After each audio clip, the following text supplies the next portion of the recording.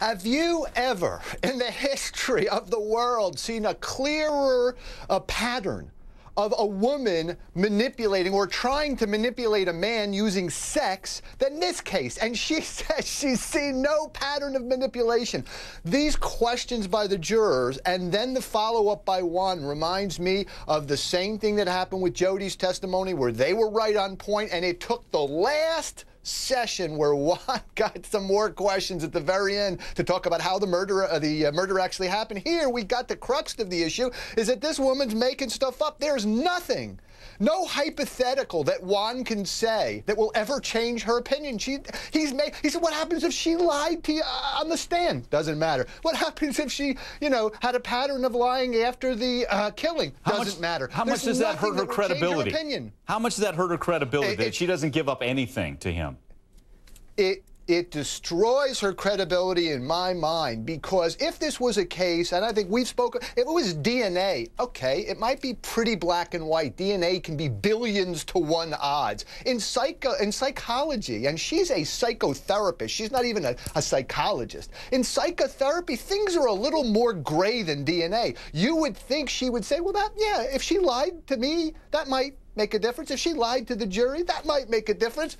I mean, gee, nothing will shake her. And in my own practice, when you have an expert witness, they're always seemingly more credible when they give up a little bit, because that's human nature. Yep. It's give and take, right? All right. Nothing's black and white. All right, Jeff, appreciate it. We're back with more of the drama. Will not participate in this trial any further, so let's bring in our attorney, Jeff Gold. Jeff, we still have 16 jurors to decide this case, and we're 101 days in, so juror 11 out. You've been in that courtroom. Does juror 11 stand out to you at all?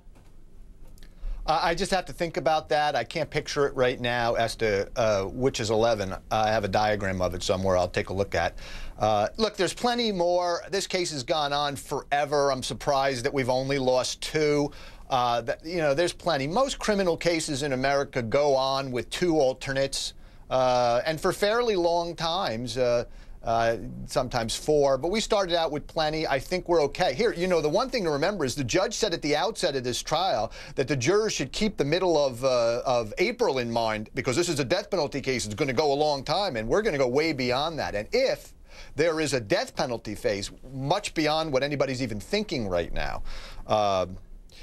Mike, I want to know if I could ask you if you noticed that Juan Martinez on his feet tied together the little white lies that he was trying to make a distinction between that you mentioned, and then what she had done earlier.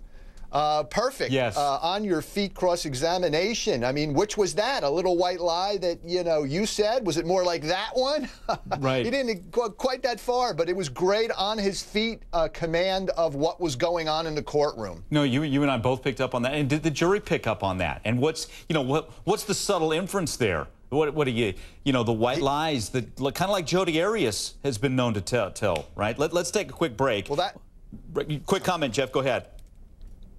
Just remember, there's a closing argument one day in this case, and all these little things will be argued vociferously by Juan. What he's doing now is just questions. He gets to put it in black and white to them. Yep. And when will that come? Well, soon enough. We shall see. Let's take a quick break. More in a moment. Stay with us.